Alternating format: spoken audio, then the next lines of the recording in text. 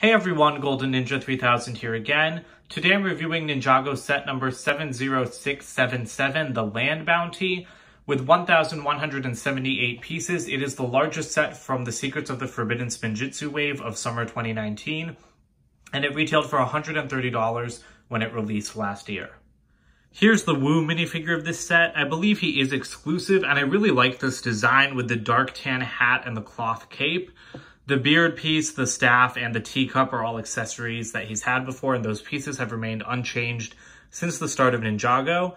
But just taking a quick glance around the back, the other thing that's really awesome with this figure is that he gets printing at the back of his head showing his ponytail. So I really like that, and now let's just remove all the accessories. So with all of those removed, you can get a much better look at his torso and face print, and then around the back, his back printing and the back of his hair. Now, the one thing I have to say is I really dislike this cape because it comes with only one neck hole, so it never lays flat because it's made of the new flowier material. Here's Kai. I do like this outfit. I'm not going to go into a lot of detail. I already took a look at him in my Kohl's dirt bike review, and all of these guys are pretty much the same. There's only so many different outfits you can give for the ninja. I do like the head wrap piece, though. They also use that in Legacy, and you can see that he does have a gunmetal gray scabbard holding a sword, which all of the ninja have in this set, except for Cole.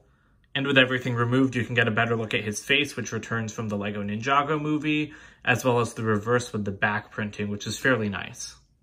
Next up is Nia. She's definitely my favorite in this set and one of my favorite ninja overall because she really has a great color scheme, especially in recent years as they've gone more towards the gunmetal gray base color rather than dark red. And so this minifigure is head to toe gunmetal gray and she looks really awesome. I love the dark azure color used as her highlight. You can see the scabbard just blends right into her shoulder because of that color. And this is just a really awesome figure. Like I said, I really love her. So spinning it around the back, you can start to see some of that printing underneath. And with the scabbard removed, there is her back printing as well as her alternate face. And there's her main face, again from the Lego Ninjago movie. Here's Jay. Now, I really like that kind of vest printing that he has going on with his outfit. But I don't like the dark blue legs because I think it just really clashes. Since Nia and Kai and Cole are all just one base color, I think it looks kind of odd to have dark blue legs instead of plain blue legs. But that's a minor thing. It's just a little bit odd to me. It's just too much of the accent color.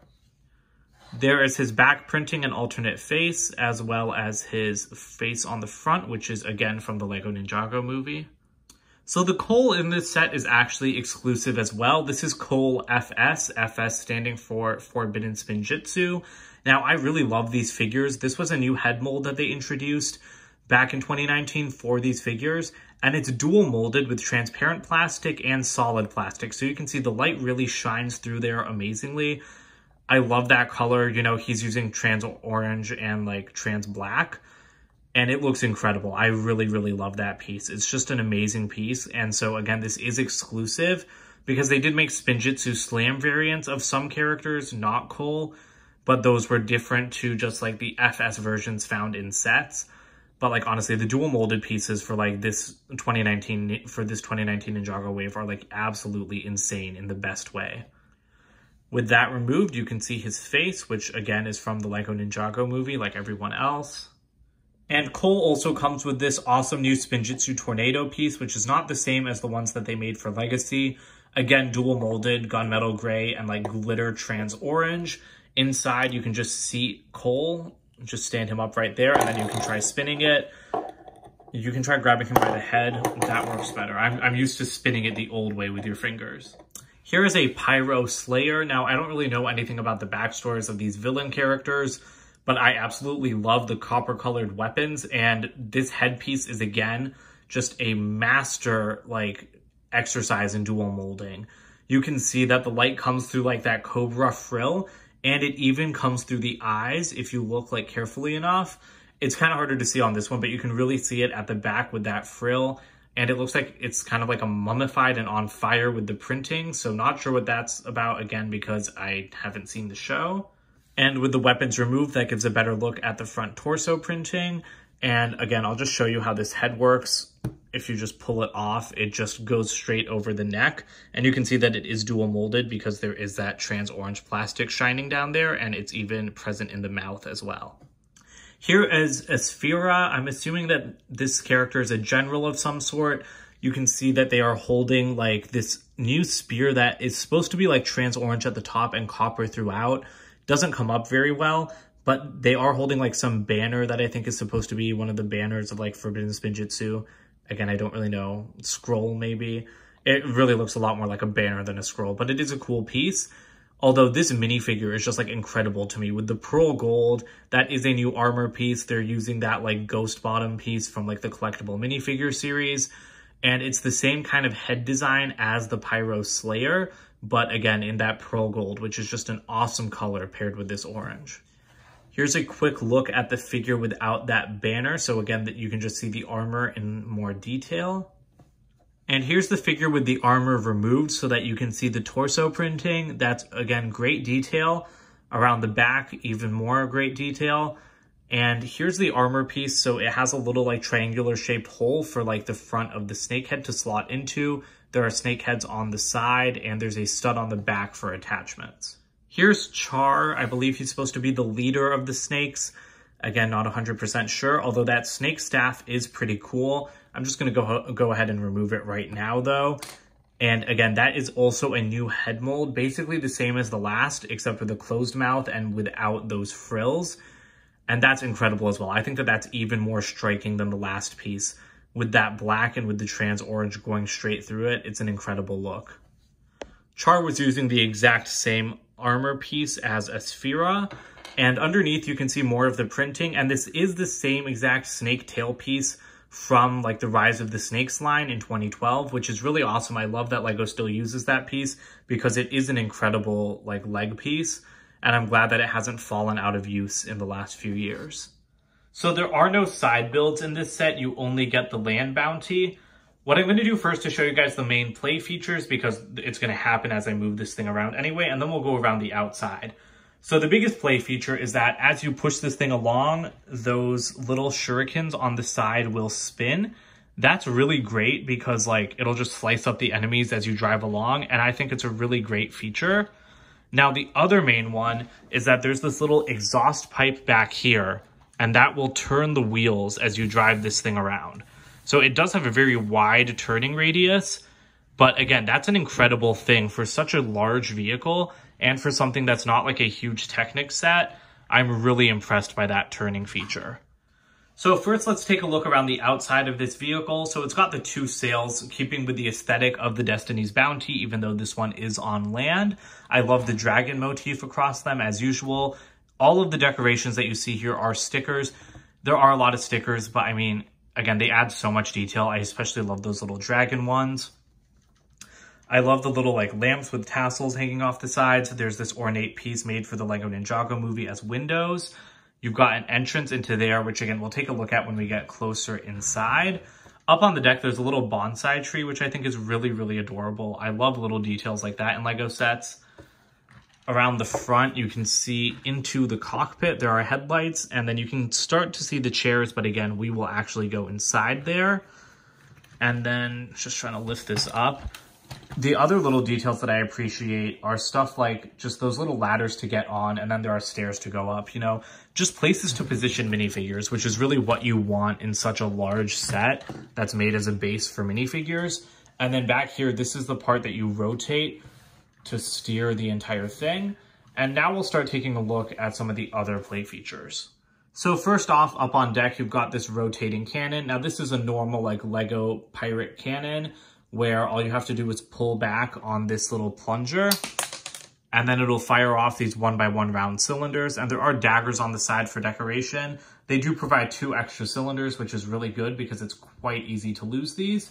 The other deck feature that I really appreciate is that it includes little clips, these little red clips to store weapons. You can see back there, there's already a sword being stored. And so I really like it when LEGO gives spots to store weapons when they're not in use. And speaking of weapons, you do have a little weapon rack down here, which is made with pieces from one of just these golden weapon accessory packs for Ninjago. Returning to the back, there is one more play feature. If you fold down these little triangular flaps, you can start to see that this little ATV can just roll out from in front of there. And then you can actually position a minifigure on here. It's big enough, and it's a really great little build. Again, that's another piece from the weapons accessory pack. There's another clip to hold another weapon. Minifigures can grab onto the handle up here, and the entire thing has like a little bit of a forward rake when it's on the ground. And so I think that that's a really great look, because LEGO makes so many ATVs, but this one is still like a little bit new and innovative. There's the gap left by the ATV. If you don't want to store it there, you can put like figures or something. There is enough space, although most of it is tiled. And then to put it back, it's really simple. All you have to do is slide it into place, and then it kind of just locks in with those flaps. Looking at the upper section, you can see that there is a ship's wheel up here. So you can position a minifigure right down in there. Sensei Wu's not sticking in exactly perfectly because he's holding his cup. But the other big play feature of this set, which I really, really love, angle this down a little bit. If you grab onto these gray pieces back here, it's a little bit stiff, but those engines will pop out, and then this entire part lifts up as a separate flying vehicle. So here's the flying vehicle. I really love this thing. I love it when Ninjago does 2-in-1 detachable vehicles, and when it's got a function as great as that, with you just pulling up those Technic pieces and using them to deploy the engines. That works very well. It's a little bit stiff right now. Now, you do have a little cockpit up front using the same piece as the one on the main ship. And then over here, that's the ship's wheel like I was talking about, with a printed piece, actually, not a sticker. And so you can position Wu right up there, like grabbing onto the ship's wheel. But you can also open up these flaps to get to the interior, which we'll do in just a second. But before we do, I do want to mention that you do have stud shooters. And again, they just work as normal stud shooters do. And now I've lost that forever. So to get inside, like I said, you just lift up these flaps. Got to be careful if you got a minifigure standing at the wheel. But if you lift those up, you can see that there is quite a spacious interior. So you can fit 2 minifigures seated in here. That's another printed piece up there. And then on top of that, you can also fit one at the wheel. So those are classic space seats. So they do give a little bit of room for backpacks and stuff. So the figures will fit with their scabbards on, but obviously not with the swords inside them. And another thing I want to point out is I really love those little windows on the side. It's just a nice detail. They could have just been solid walls, but I think those windows really add a little something.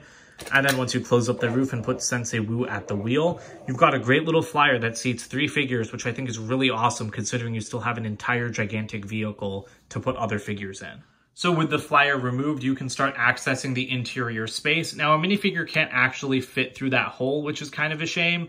It's mostly just for looks, but I still appreciate the opening being there.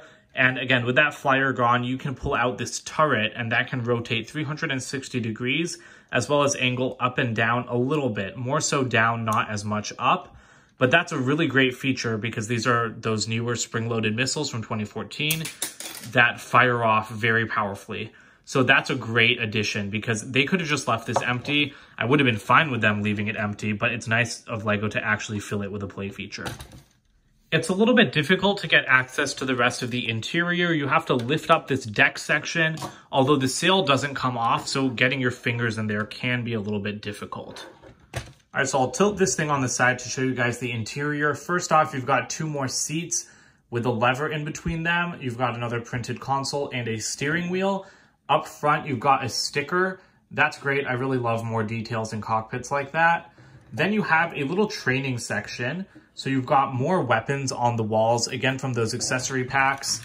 And then if I spin it around, you can see even more weapons and a little teapot for Sensei Wu, which I think is really cute. And then the last thing on that wall is this little arcade cabinet, which I really love when LEGO slips like little arcade cabinets like that into sets because they're really great. And I love the color for that one with the medium azure. Here are the extra pieces for this set. There's a great selection of extra weapons, including that one for the Pyro Slayer. But what's even better is getting all 3 of the scrolls of Spinjitzu in one set, because LEGO includes this sheet anytime you get one of them, which makes it really easy to collect all 3 since they never come apart. So I actually don't have the box for this set because I bought it from eBay and the box was like horribly mangled, so I just threw it out. I didn't want to show it in the review. But this is the same image as on the front of the box. And then at the very back of the instruction manual, there's a couple of different things that you can look at.